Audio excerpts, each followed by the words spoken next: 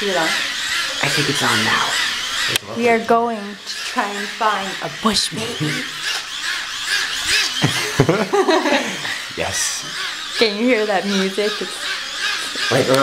They have been keeping us up for several nights, and tonight we will catch the bush baby. Except not me, because my fan is so loud, but I'm just looking out for Jeremy. So let's not go. Will. Hi, my name is William Stokes. And I'm Ashley Dalton. And we're both students here at Memorial University in Newfoundland.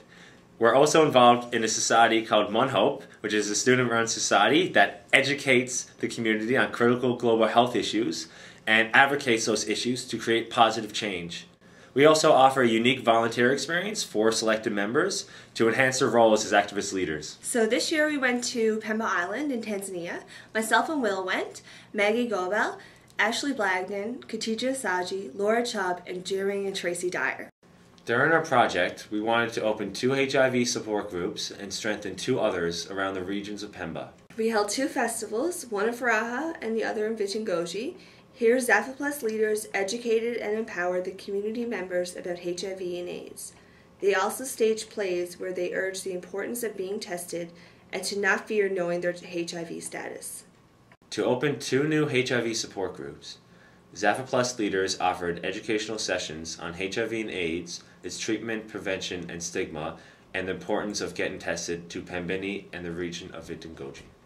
My most inspirational moment happened during the second festival at Vitingoji, when a Zappa Plus member, Harub, got up and spoke to the crowd about how he was the first person to speak out against HIV and AIDS. His strength and courageousness has inspired me to never be afraid of my own voice and to always speak out against causes that I believe in. My most challenging moment was essentially with communication. Yeah, especially when he can't listen. Well, I'll let you guys decide. Yeah, you'll be on my side. I don't think so. I do. I don't think so. Let's make points to consider.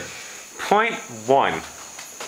I clearly stated that we should have a time and a place to meet. And point 2. No, okay, it's fine. No, these are my points. You can't add on your points to my points. Okay, these are my own points. No, go ahead. Point 1. After you did say that, I said, how about you go to stationery, we'll run up for 5 minutes. No. That is not true at all. And I said, either meet us where the scarves are, or we'll meet you here. Why do we need a Tom? We can meet right here. Do not go on that dalla without us. Anyways, okay, so we've settled this. Did this just start? Did it start? Yes, go. What? Go. Look at the camera too. Wait, I'm not ready.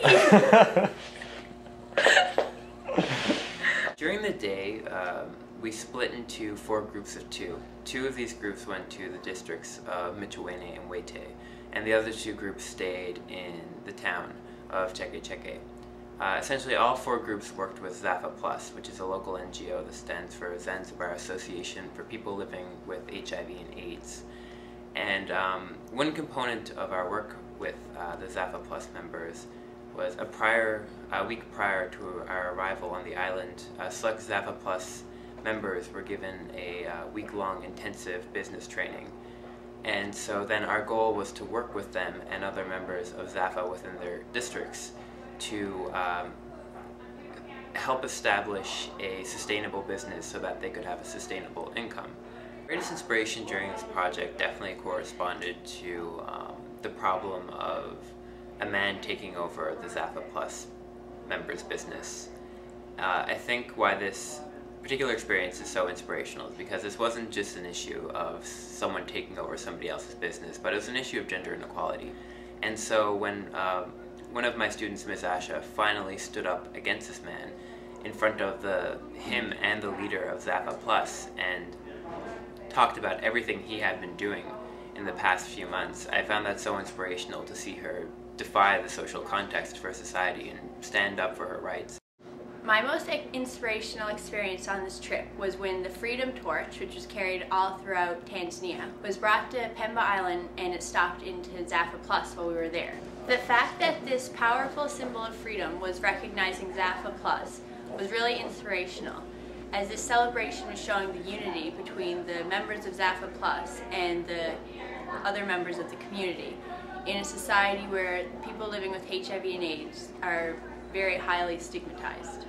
After returning to Canada and reflecting on all of our experiences in Tanzania, we decided to take action and by making a change in our community.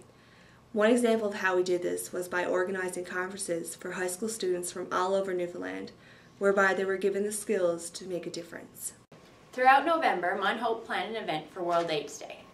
On December 1st, we held an event all across campus to promote awareness about HIV and AIDS. This event was inspired by the Freedom Torch ceremony because it was about creating unity between those living with HIV and AIDS and the other members of the society, since there is stigma here in Canada just like there is in Pemba.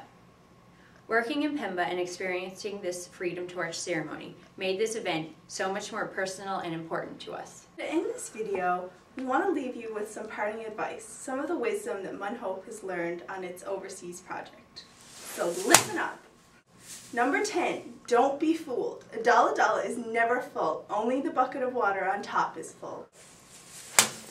Number 9, call to prayer at 5 a.m. is always the best way to start your day. Number 8, African downpours make the best showers. Number 7, be prepared for rice, the food you love to hate.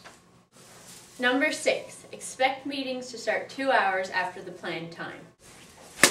Number 5, don't make friends with your neighborhood chickens. They might be your dinner.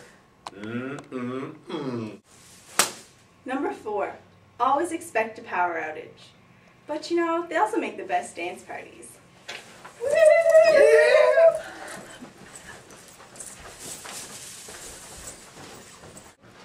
Number 3, Mzungu, Mzungu, Mzungu, Mzungu, Mzungu. Number 3, common ways to block out bush baby noise. A, earplugs. B, music. Or C, a very loud fan.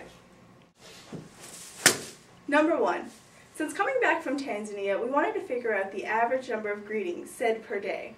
The number we've come up with is 55.43962, plus or minus the population. Is that about right, guys? Yeah, that's Yeah, good. that's right. See ya! Bye! Bye, Haley. Have a good day! Bye-bye!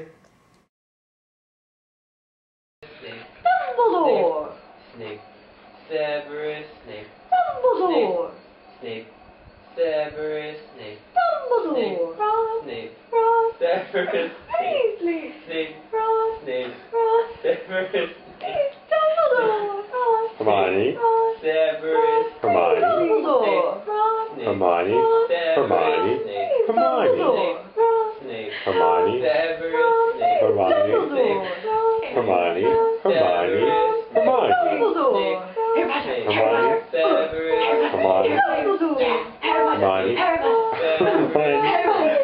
That's me! Harry! Huh?